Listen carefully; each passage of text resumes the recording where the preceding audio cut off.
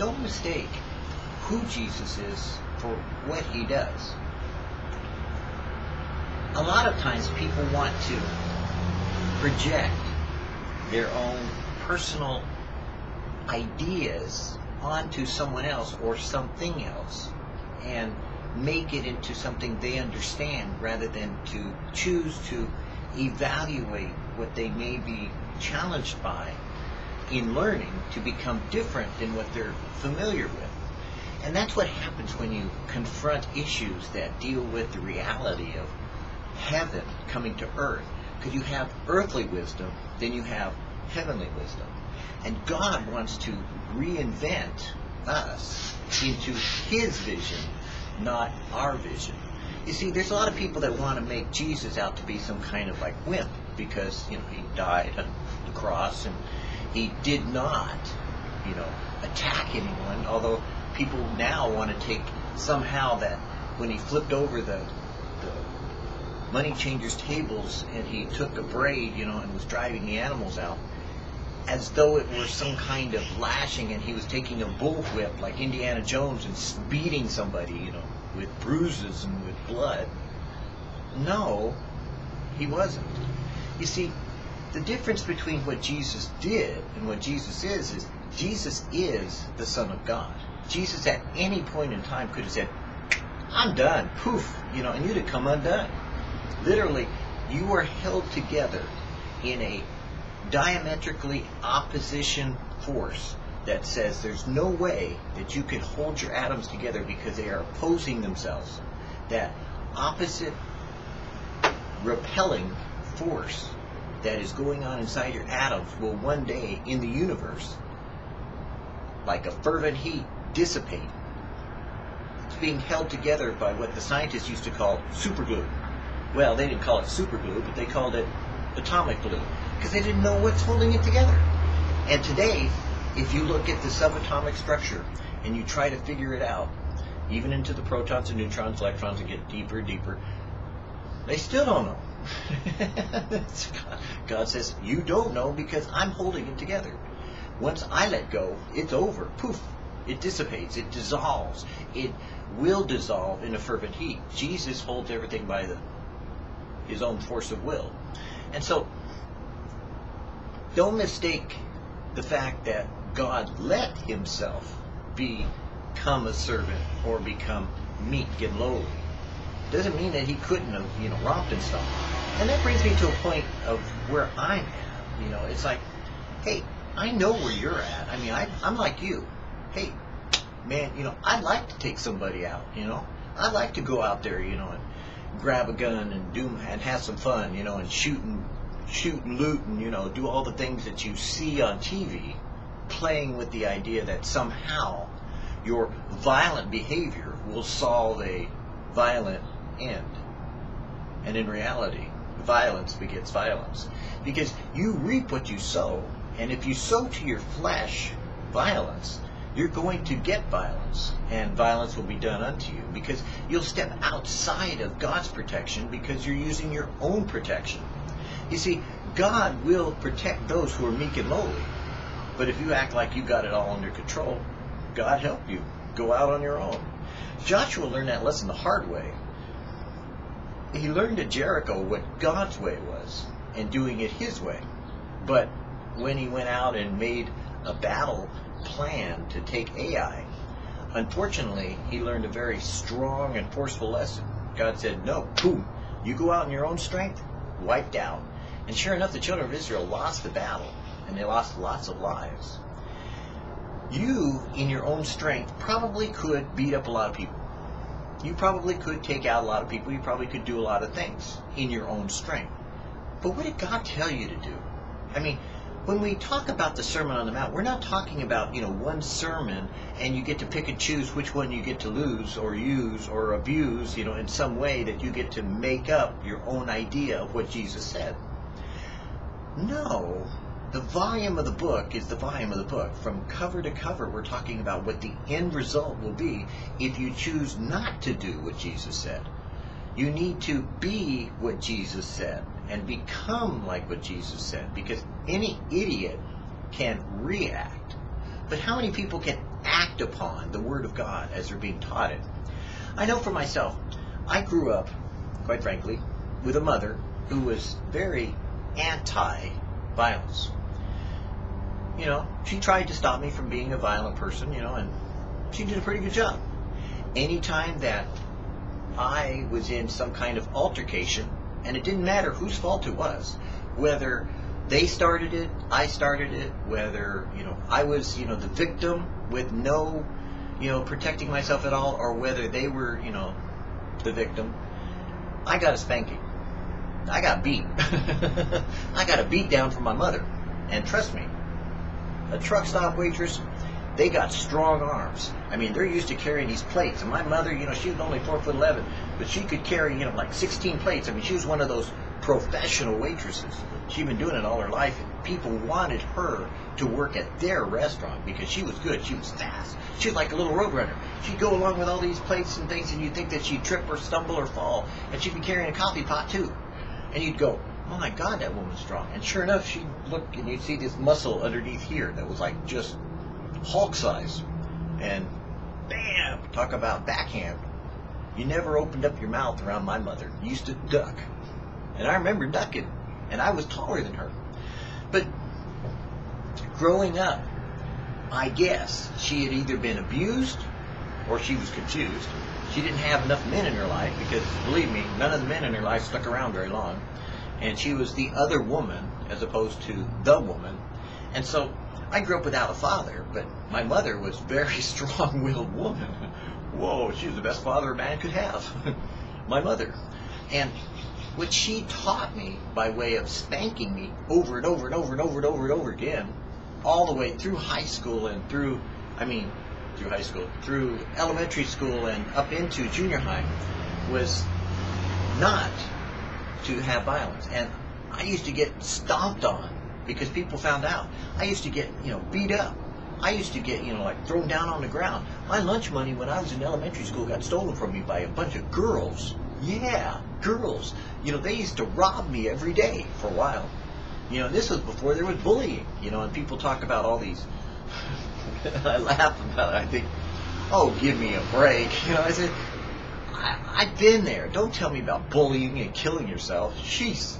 You know, I remember running from girls. Matter of fact, I remember this one girl that I fell in love with. Her name was Linda Barnes. You know, it was like elementary school. She was the best jock that, you know, men had because she was like tougher and rougher and stronger. She was like a forerunner of what was going to become Amazonian women. Okay, maybe she was ahead of her time or whatever, but she was like really athletic, you know, and she used to run around, you know, the elementary school pantsing boys. Man, Santa Ana, what can I say? This was way back when. Back then it was kind of like, you know, just kind of goofy. Nowadays it'd probably be serious. People would be locked up for that stuff. But I remember having to go to school, and I knew that if I came home and my mother found out about anything, I'd get a spanking. Sure enough, I'd get beat up. That's what I used to call it. Because I'd get whipped, and my mother could whip pretty good. I mean, man, you know, she used her hand. Ooh, ow. Yeah, it hurt. You know, and besides that, it hurt here because I was disappointing her. And so, my mother, when she found out that, you know, some girls robbed me of my lunch money, like one time she sent me to the liquor store in order to buy a loaf of bread. She sent me with bottles that I was going to turn in, and once I turned the bottles in, the girls came in the liquor store and stole my money. Well, I came home and my mother spanked me, sent me to my room, and then she went down and she had words. I don't know what she told them, but I never had a problem again. I think she put the fear of her in her. She didn't know much about the fear of God because my mother wasn't very religious. But you see, I was trained not to be violent. Later in life, you know, one time I remember that, you know, a kid across the street, you know, he used to beat me up regularly, you know, and that was later on in high school. I had a best friend, same thing, you know, it was like I just couldn't keep my mouth shut for some reason, you know, even though I learned it, you know. But a kid across the street one time, you know, he decided that he was going to, you know, have at me because he'd seen all this going on. So he says, I'm going to beat you up, you know, and your mother's going to beat you up, and you know what, you can't do a thing about it. So I bopped him one. I mean, I hauled back, and don't know what happened. I must have flipped out or something, because when I hauled back and I unloaded, I might have broke his nose for all I know. But I know that I hit him so hard that he went flying backwards, fell down, rolled on the grass, went running up to the porch door at his house, and I went walking after him with my hands down, just I was going to get him. Yeah, because I was mad, and I was going to get him. And so I went up to the porch door, and his father locked the door on him. His father said, "Be a man. You get up. You quit crying. You fight back. I watch you. You fight. You fight." And I stood there, and I got sick. I watched, and that kid was crying. And that father was yelling at him, telling him to fight. And I cried. And I turned around, I went home and got spanked. Well, what can I say? It's the truth. You see, God was intending for me to be someone that He wanted me to be at the end of my life, that He needed to plant the seeds of at the beginning of my life, even before I was saved. So He needed to do something in my life in order to change my nature. And it was funny because after elementary school, I got moved out of the city into this kind of rural kind of area, which little did I know that once I grew long hair, they were going to come after me and, kind of cut my hair regularly and, bully me and all kinds of stuff. But I had a best friend who really admired me in one way, but on the other hand, really I'd tick off every day because he'd come over my house and change from his Levi's into bell bottoms. He'd take off his, square plaid shirt that his parents wanted him to wear because he used to get beat with a belt. I mean, he was seriously one of those child abused kids. But he used to come over to my house and change clothes, because we were kind of liberal. My mother was a hippie. But he'd come over to my house, and then sure enough, we'd take off and go to school. I'd start in on him. I'd open my mouth and he'd grab me by the throat, throw me down on the ground and start wailing. Bam, bam, bam, start beating the snot out of me. Because he'd tell me, "Shah, shah, shah," and he'd just be wailing. Because he was a strong kid, he used to clean the stalls, he had horses, we had horses, but he was strong. So he was my best friend, though. I liked him, Why? Who knows? One of those weird things, I think I got, Stockholm Syndrome. But I liked him and he liked me, and there are times we got along, but there are times that I'd open my mouth once too many times. And so he'd start beating on me, and I'd tell him, "Go ahead, hit me again, make you feel better, hit me again." And I'd be crying, and I'd say, and sure enough, he'd get done beating on me, bomb, bomb, bomb, doing a beat down, and I'd be laying there on the ground all kind of messed up, and say, "Now, you feel better? See how stupid that is? Feel better? Go ahead, hit me again." And I'd get hit again. Duh. And the funny thing was that I remember getting beat a lot, and even though he was my best friend. But I remember later also, I started, as I was in junior high, I would see elementary kids get into a fight after school, because, you'd hear the word fight, and all the kids from the neighborhood would run over, and, they'd all be in a circle, I'd go over and break it up. I was an older kid, so I'd just go over and break it up. I'd say, "No, you're not going to fight. No, you're not. Go away, And they began to call me peacemaker, which was weird because I wasn't saved. It was like, where did that reputation come from? It was interesting way before I ever got saved. So down the road, God saving me and telling me about violence and violent means and everything isn't a shock for me to know that while you may have the ability to use violent means, violence is not an answer of itself. But don't get me wrong. I have that nature inside because, see, I had a chance also as an adult to exercise that nature. I was working in a rather seedy motel for a rather questionable millionaire. He, very prosperous. He was an ex-con, and he'd gotten out of prison, and he was in his own mind a big name in Alaska, in Anchorage, and he was a character. He liked to wear flamboyant clothes. He was older. He had a stripper for a wife, and had some kids by her, and he wanted to live that lifestyle. He was like, oh, whatever. But inside his heart, he was a lonely man. He was desperately needing, more than what he had. And God brought me into his life, and I had a chance to sort of help, in some ways. In some ways, it was like interesting challenges.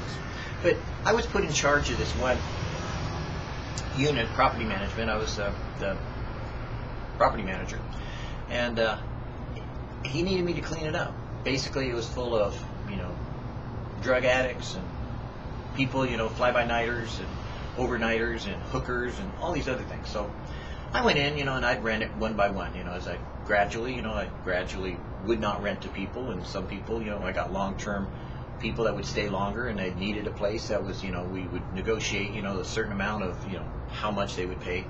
And so we gradually started cleaning it up and getting it fixed up and then getting it nicer and nicer and nicer, and I was the only one of all of his managers that could make money at that place. Every place else of his properties was losing money. I was making money. I'm good at making money. So one of the things that I had the opportunity to do as far as violence was concerned was that if somebody needed to be evicted or somebody needed to be excused out of their motel room because of whatever they were doing, like breaking things, beating up their girlfriend, their wife, their friend, their neighbor, their relative, whatever, you called the Anchorage Police Department and they would get there eventually, but you took care of it yourself. So what I would do is I'd go up, knock on the door, and I had the pass key if I needed it, or I would, take the door off, the hinges, because sometimes they would bolt it or make up some boarded thing, and I'd get in one way or another. Didn't matter, I'd get in. And sure enough, there'd be some big guy, and I'd escort them out the door. Their stuff came out there. It was 3 stories high, by the way. There was a big giant balcony. They could have flown off 3 stories. I'd take them and set them outside the door. Never hit anyone, but I would grab them. And the force of the ability of the strength that God gave me at the time was like Samson. And so I had the chance. I was like, I'd walk away going, wow, man, there's some muscles here, Man, I'm feeling like MMA. Hey, we could do it our way. But you have that nature inside, that ability, but that doesn't mean you use it, because you see, I also later in life and also earlier in life was confronted with gangs. When you're in a gang confrontation and a person is violent by nature and he can pull a gun on you, or he has a gun pointed in your face and you're talking to him, you're not thinking about violence. You're not thinking about taking the gun away. If you do, you don't think about it first. You just do it automatically. You move so fast that the eye can't see what the hand is about to do, and so you don't pre-imagine it, because it also gives away in your flinching from your body and all kinds of body language things. But the point is simple. You don't do it. You talk. And that's what God did with the children of Israel. He talked to them. Jesus, when he came to the world, didn't come here to destroy the world or to condemn it. He came to talk. He came to reason with you, to tell you there is a better way. You see, the children of Israel already knew the violent way. They'd already seen what violence could do. They still wanted that, but they wanted it to solve their issues through violent means. And Jesus said, no, I've got a way that will solve it for eternity. I've got something that will cure and take care of for all time all the issues you have, if you'll trust me. Well, obviously the children of Israel didn't trust Jesus when he came. And the sad part of it was that they decided to use violent means. And so in 70 AD, God destroyed Jerusalem. Oh, he used the Romans to do it. But with the Bar Kokhba revolt, Simon Bar Kokhba being the new Messiah that the rabbis had said, oh, this is our Messiah, he's going to deliver us from the Roman rule, the Romans came down hard and stomped on him and wiped him out. That's what will happen to you if you choose violent means as a Christian. God will use some means to stomp on you. Because you see, he likes a broken and contrite spirit. He'll put you on the ground, one way or another.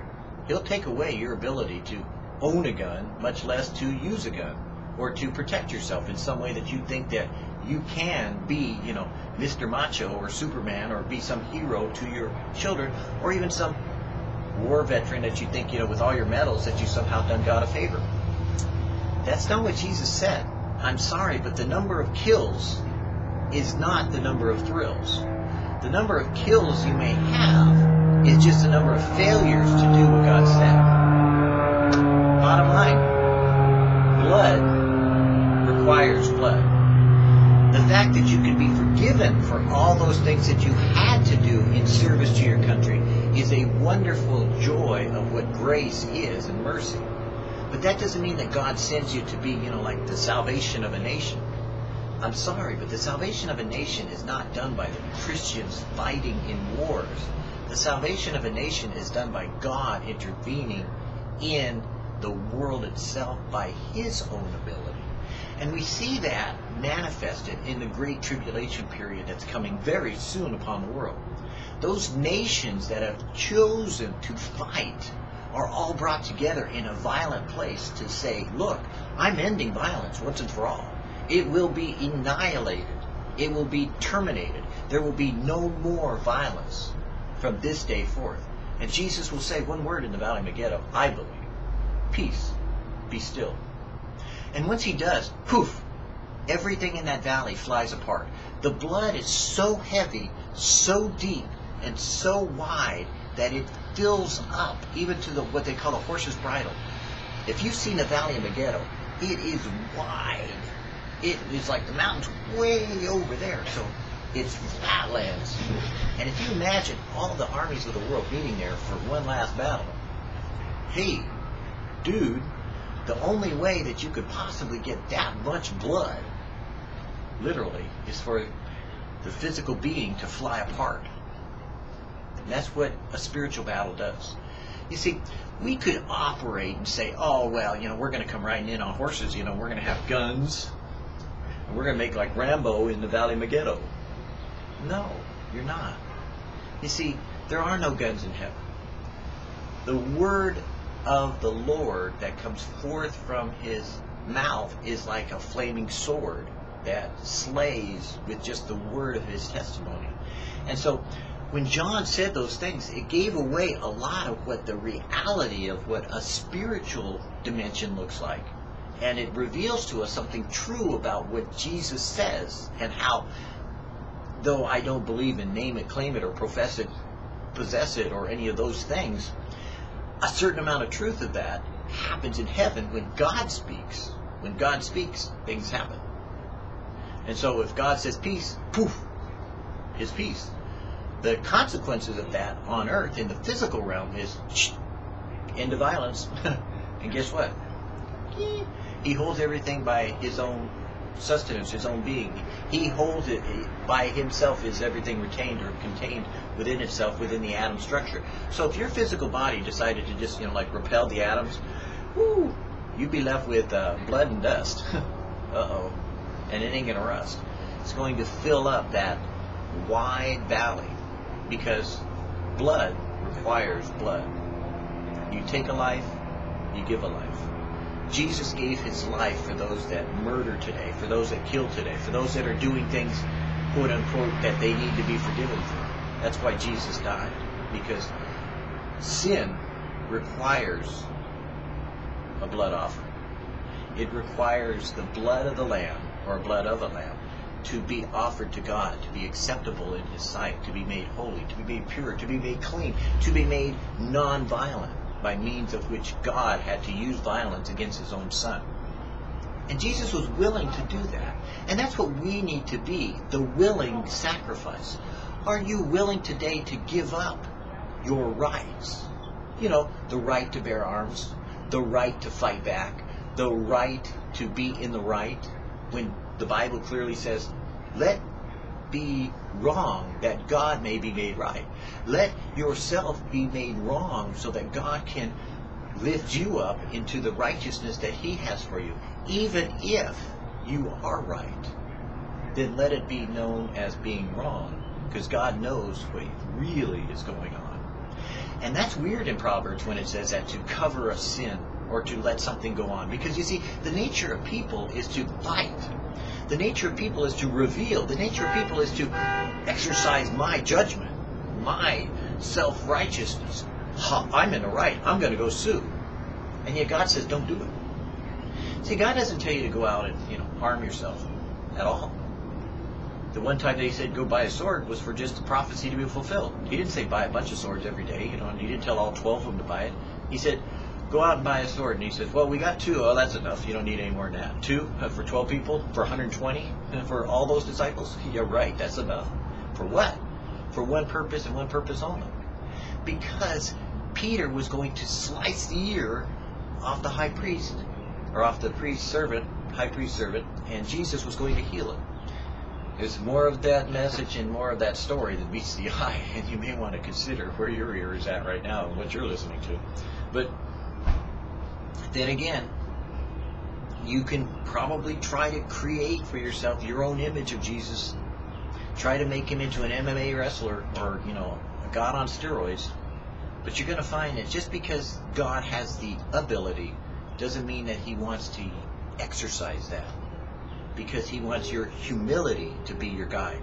He wants you to humble yourself. He wants you to come down off your high horse and to be made a servant of all. That even in your death, by the word of your testimony, by the life that you lived, by the love that you give, by the mercy you extend, by the grace you've been given, you might be able to be that witness to the world. Because the world wants a violent Christianity. The world wants the answer to be through violent means. The world wants everything else except for the peace, the love, and the joy that God gives. God doesn't want you to do something.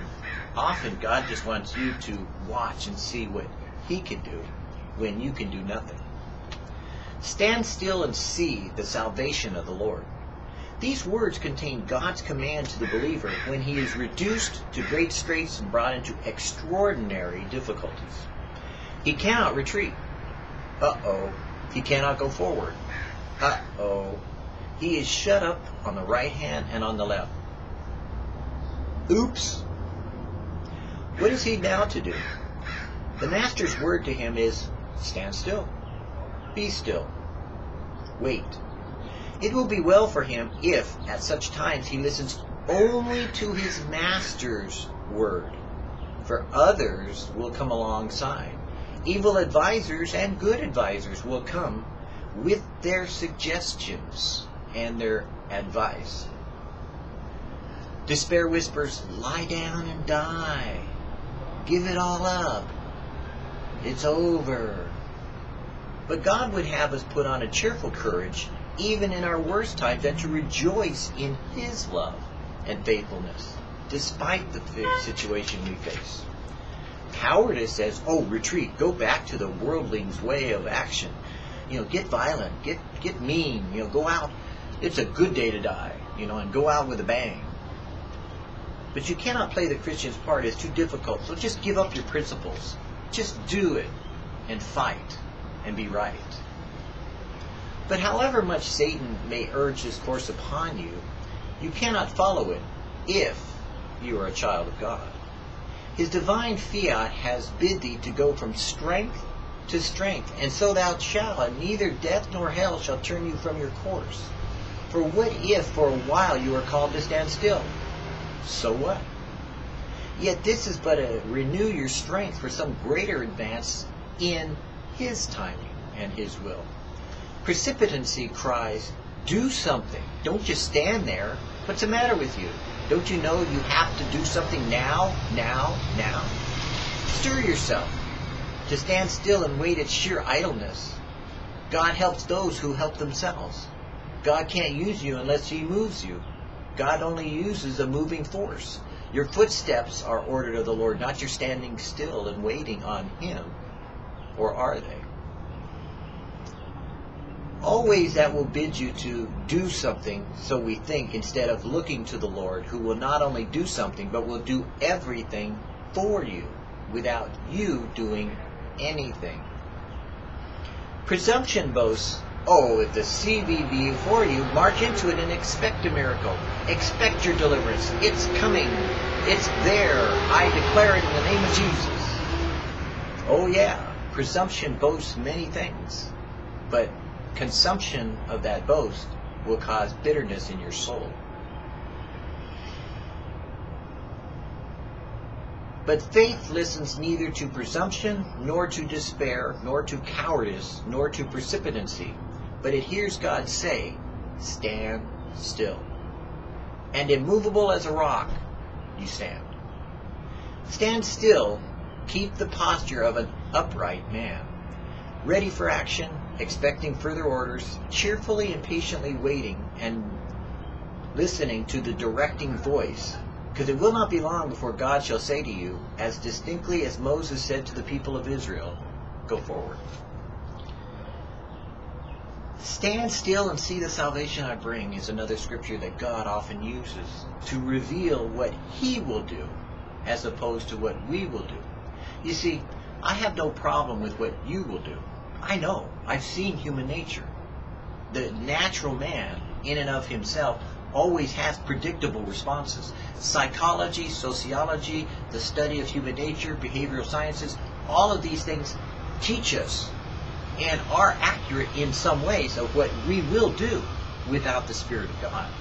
What a person will do in the natural realm, what the flesh wants to do in every manner of with which it fights against the Spirit inside, as our spirit wars against the flesh and the flesh against the Spirit, and we are at a twixt between which we should go for, whether we would listen to ourselves or will listen to the Word of God as God speaks to us in our spirit and tells us to stand still and watch and see what the Lord will do. Often people tell me, you can't, just be still and expect to be fed. You got to do something. And I laugh because I have been fed by standing still. I've been there. I stood still in Jerusalem when I had no food and a man walked by with a bag of bread. No lie. Matter of fact, he had such a huge, giant bag of bread. He was getting rid of it and throwing it away because it was Shabbos. And at the end of Shabbos, or I can't remember if this was at the end of Shabbos or if it was the beginning of Shabbos, but he had to get rid of the bread. He walked by with a giant bag of bread, and I was out of shekels. I was no food and no place to go to get food, and I was hungry. And I said, Lord, you said that you would not, forsake your children, that you would provide, that you would take care of me, and God, I barely got here, with a plane ticket. I said, man, it was like, every cent I had. And now I'm broke, I'm out of money, and yeah, you gave me a place to stay, and I had a place to stay, paid for the month, It was a hostel, the Mediterranean, the old Mediterranean, which is called the Petra Hostel. And it was a great time, man. I lived there for a year, or well, not there only, but lived in Jerusalem for a year. But I was hungry. I used up all my money, had no money. How am I going to eat? What am I going to do? How am I going to take care of myself? Am I going to get a job? Am I going to beg? And I asked the Lord, I said, Lord, you said you've never seen the righteous forsaken nor his elect begging for bread. And yet, Lord, here I am, begging for bread from you. And so I was sitting there, kind of whining, and God said, stand still. I went, that's not an answer, Lord. Whenever I get those kind of questions, I ask a question to God, and God gives me one of those kind of answers, I'm like, that's no answer. That's not what I said. Let's get clear, God. You may have another agenda on mine, but I have something I need to deal with right now. I don't care about your agenda, Lord, but I want to know now what my answer is, not what your problem is or your solution or what you want to do to me or what you want to teach me. I want my answer answered now. And so, of course, the Lord ignored that when He told me to stand still. Once He tells you something, He ain't going to keep repeating Himself. He just said stand still, so I was kind of like, fine. So I'm standing there, outside the Petra Hostel, and suddenly a guy walks by with a bag of bread. Okay, Lord, I knew it all along. I just had it to stand still. So I followed the guy and I got the bread. Man, I scarfed. I must have ate half that bag of bread. I was like, whoa, it was good. No, it's not rotting bread, so don't go there. It's fresh bread. It's just they have to get rid of it, clean it out of the bakery, all that stuff, because everything's made fresh in Israel, believe me. So things are just, like a lot more taken care of people there in some ways, Although there's a lot more bias and prejudices there too. But the point being is that God took care of me. Just as He did when I was getting beat up at times and I'd open my mouth and get stomped on again.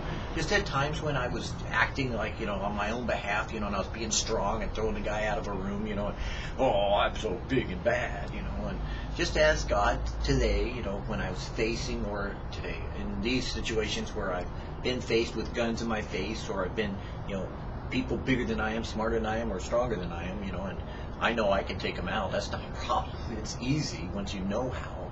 You can pretty much kind of take people down or take them out. But the point being is that you don't have to. God will do for you.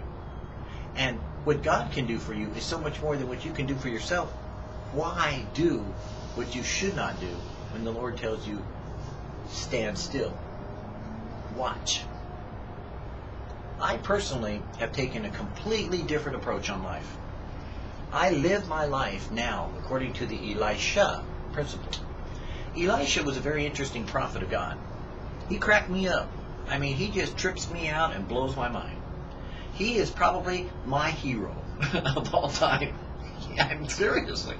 Here he is, he sees Elijah, Elijah the great prophet, wow, the guy with hellfire and brimstone, he called down fire, although at times he was scared brainless, by a woman, but, Elijah, the stories, all about the, prophets of Baal, the queen, and all that stuff, and going on, and how he called down fire, they challenged him, and then he called down, famines, or called down, no rain, then rain, and all that stuff.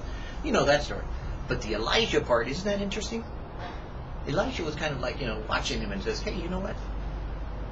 You're not going to be around much longer, I could tell. Boy, could he. He says, I want double what you got. He says, well, I can't promise you that, but if you're around when I'm gone, you can have it. I was like, okay. So he hung out. And he stuck with him until finally Elijah's, exit stage right and jumps in a chariot and heads for heaven. So Elisha gets double what Elijah had. Hey, he's my hero, man. You get Elisha sitting there in bed, saying, hey, and they send the king's servants, to him and says, hey, Elisha, you need to come down. The king wants to talk to you. He says, if I'm a prophet of God, he says, then God sends down fire and consumes you. Poof, they're toast. They're post-toasties. So another regiment comes, another regiment, and finally they figure out, Elisha, I don't really want to die. I know you're a man of God, and, if you want to, if you would like to, would you please come and talk to the king?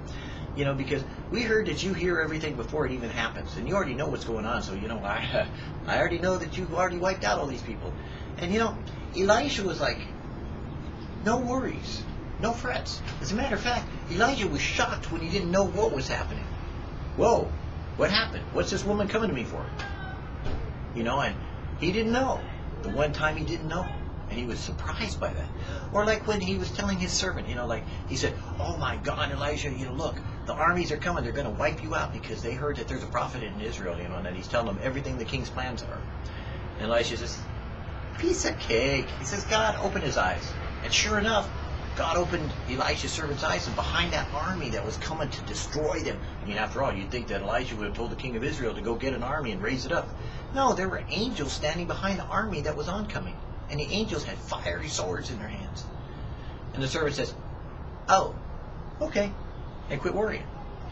So when you need to worry, when you need to do something, or you think you've got to, get off of your peace, love, and joy routine, with Jesus, and you want to get into, like the hardcore, kind of like let's go into tribulation period kind of person, and you want to get violent about it, and you think that somehow some Christian, teaching that's modernized to give you the freedom to be some kind of, bloodthirsty, warmongering, violent person. Got news for you. 80% of Christianity thinks that right now. They think that somehow violence is the answer. I'm sorry. You go for it. You go be Moses and you won't enter the promised land. You may be used by God, but guess what? You're not getting the rest of the story. You could strike that rock. When God said, no, don't strike it extra. Don't beat it. Just do what I said to do. And don't hit in anger or be angry. So, your choice as a Christian really is to be Moses, who didn't enter the promised land, who will soon, but he's still got work to do, and he's still being worked on. Or to be Elisha, who's like, I'm just here taking a nap. God opened my servant's eyes so he can quit bugging me so I can go back to sleep. Kicking back, laying back and saying, God's got it in control, man. My father, he's got it. He's like, check it out, dude. Open their eyes so they can see, because they don't know what clue what's going on. And once they do, then you don't worry about it. God's got it in control. As a matter of fact, he's got the whole world in his hands. So what will you do? Will you be old Mo? Still work to go? Got a long ways to go before you get there? Or are you going to be Elisha? Elijah, rock, shout, shout. Oh, that's wrong, Elijah. But Elisha, the one with the S, not the J. Hey, what can I say? I like being at peace. How about you? There's only one way to get it. And that's to stand still and see the salvation that he brings.